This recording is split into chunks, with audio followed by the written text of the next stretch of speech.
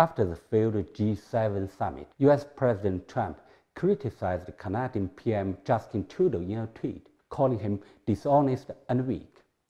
A White House official then accused Trudeau of stabbing the U.S. in the back.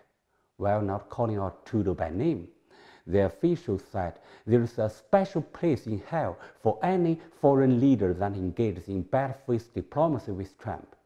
All of this came as quite a shock. The U.S. is the leader of the West. In the past, this leader was determined by the amount spent on public affairs, such as NATO, and willingness to make small concessions when conflicts of interest arose.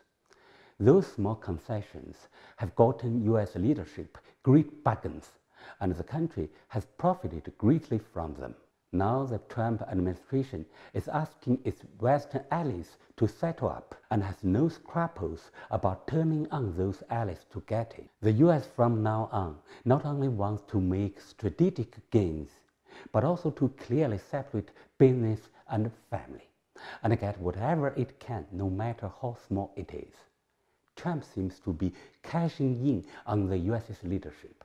He truly is transforming America.